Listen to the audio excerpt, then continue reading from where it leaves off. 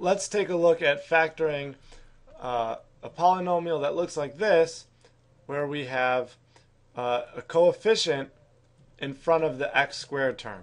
So that will change things for us a little bit in terms of how we factor this.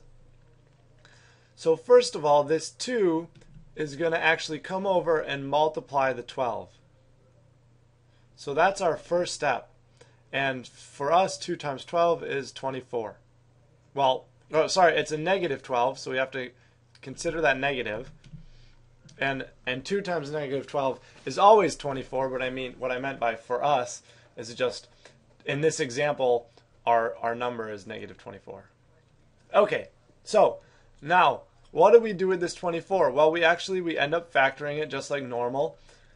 And 24 is going to have a bunch of factors. Negative 24. 1 and negative 24, negative 1, 24, 2 and negative 12, negative 2 and 12, 3 and negative 8, negative 3 and 8, 4 and negative 6, and negative 4 and 6. Okay.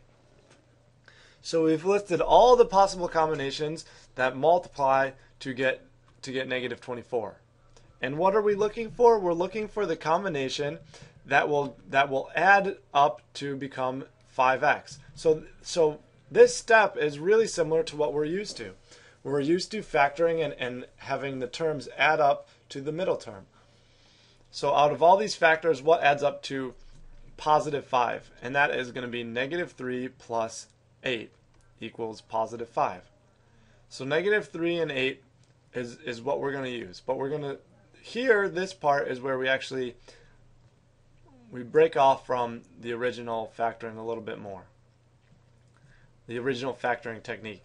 So here what we do is we say, okay, 2x squared, and then we're going to do plus 8x minus 3x.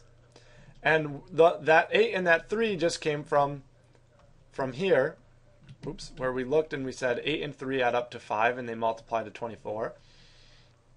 And you can see 8x minus 3x really is 5x, so we didn't change anything yet. We just rewrote 5x as 8x minus 3x, and then we have our minus 12 still. Okay. And from here, what we're going to do is we're actually going to group. So we're going to say, okay, 2x squared plus 8x plus negative 3x minus 12. And now we have two different groups, and between each group, sorry, this is an 8x. Between each group, what we want to do is we want to factor out what we can. So in this first group, we can actually factor out a 2x. So we have 2x times x plus 4. And if you distribute that 2x back in, you'll see those are definitely the same. And then we're adding, well, what can we factor out of this? Well, a negative 3 comes out. So this is negative 3. And there's no x attached to the negative 3, right? It's just plain old negative 3 because there's no x in this 12 term. And this becomes x plus 4. Negative 3 times 4 is negative 12. Okay. Well, we know plus a minus is really just is really subtraction. So we can now use the shorthand. This might just make it easier to look at this. So we have 2x times x plus 4 minus 3 times x plus 4. Well, that means we can actually factor out an entire x plus 4, and we'll be left with 2x minus 3 times x plus 4. And we're done. We have successfully factored our polynomial into two binomials. Okay, so a couple things, or let's just revisit this entire process. What did we do? First, we took our coefficient here and we multiplied by the constant term. and we ended up with 24. We found the factors of 24 that added up to the middle term. Once we did that, we actually replaced the middle term with those two factors. We tacked on an x to each. And it's important to notice that at this stage, it actually wouldn't have mattered which order we put these in. So you could have done 2x squared minus 3x and then 8x minus 12.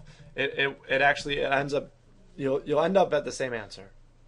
But anyways, we picked our order this way, just arbitrarily, and then we grouped, factored what we could out of the groups, and then at this stage where you see these x plus 4s in white, if you did this correctly, you will end up with you will end up with one term that is the same at this stage. Once you factor out what you can out of here, we brought the 2x out and we took the negative 3 out of here. What's left over should be the same in both terms.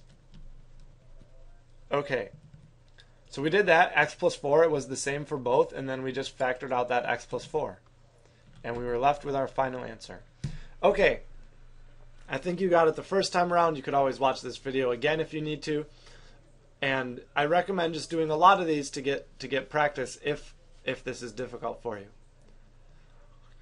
Okay, let's move on from here. See you in the next video.